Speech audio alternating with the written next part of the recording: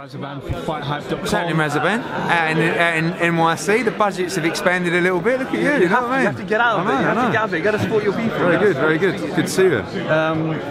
We're here. Press conference, quite live. Yeah, Floyd Mayweather. That's good. Yeah, went on a bit, didn't it?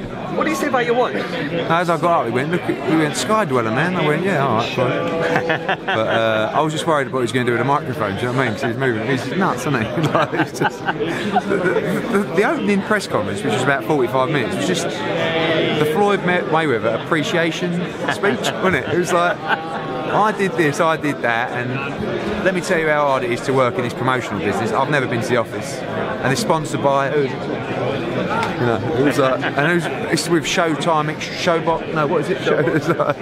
He's great though. I mean, he brings out the media attention. Look, look at that. It's a great shot there.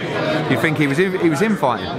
There's a lot of talk actually this week because obviously Triple G had his press conference in New York and then LA, and there's a lot of talk on Twitter and social media about no one even was talking about Triple G's fight with Danny Jacobs because it was the Floyd Mayweather show. It went on ESPN and all the shows in the States. Well, he's huge and he'll always be huge. So he has the ability to close down media outlets by turning up.